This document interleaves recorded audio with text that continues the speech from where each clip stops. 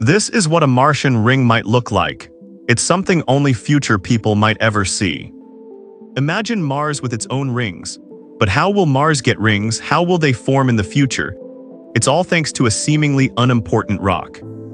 You know Earth has one moon and it's pretty big. Mars has two moons, we call them Phobos and Deimos. They're just small, lumpy moons, but Phobos is special. It's going to be the stuff that makes up the Martian ring. Phobos looks like a potato, or maybe more like a space potato. But sadly, Phobos is in trouble. It orbits Mars really fast and Mars' gravity is pulling it closer and closer to the planet. Right now, it's getting about 1.8 meters closer to Mars every 100 years.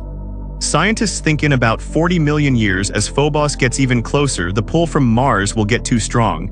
It'll reach a point called the Roche limit. Then something dramatic will happen. Phobos will break apart. It'll be ripped into tons of pieces, space rocks, dust, everything. Over time, these pieces will spread out around Mars, forming a beautiful Martian ring. Even Saturn would be jealous. Right now, Phobos is only about 6,000 kilometers from the surface of Mars. That's super close. The closest moon to any planet in our whole solar system. But it's also possible Phobos will just crash into Mars like a giant space rock hitting. It would leave a huge crater. Scientists think this space potato, only about 22 kilometers across, might be a space rock from somewhere else. Maybe the asteroid belt or even from outside.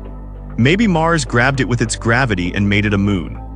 But its fate is sealed, whether it crashes or breaks up. This little moon will become something amazing.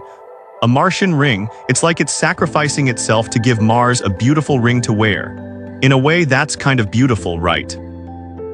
If you liked this, like and follow. See you in the next one.